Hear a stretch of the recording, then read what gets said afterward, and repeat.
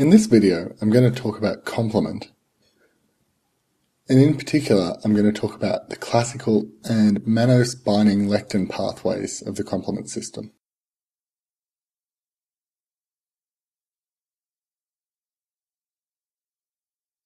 Now, as I've discussed in previous videos, the complement system is all based around this molecule, C3, and its conversion into C3A and C3B.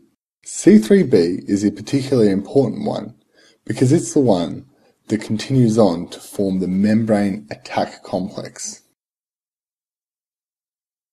Now, this whole section of the system is part of the alternative pathway, and it's common to all three pathways of the complement system.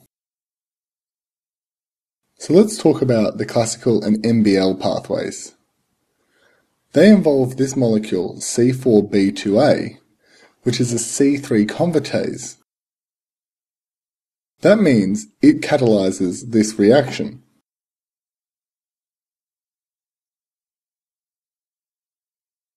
Now, C4B2A is made from C4B2, and the C2B portion is cleaved off it. C4B2 is made from C2 and C4B, which is pretty logical.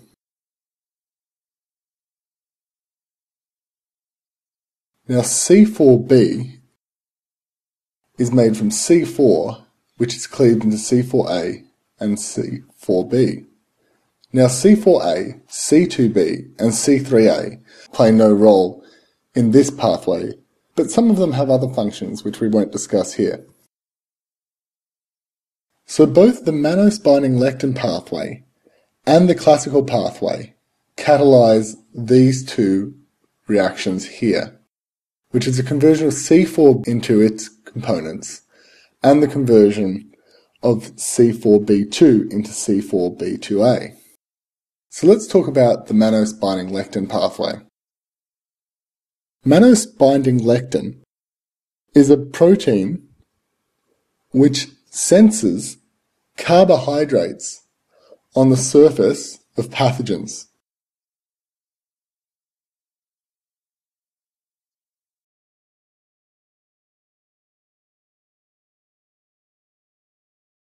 So when it senses the carbohydrates on the pathogen, it activates this system.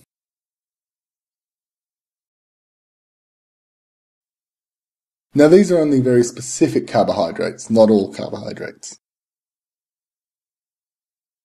Now, the classical pathway occurs through the formation of this complex called the C1QRS complex, and it's formed on the surface of a pathogen. What happens is that IgM or IgG antibodies, which I've drawn in here, are produced by B cells and then bind to a specific pathogen. These then bind the protein C1, which then causes the formation of the C1QRS complex, which then goes and initiates this pathway. And that's an overview of the complement, classical, and Mannose binding lectin pathways.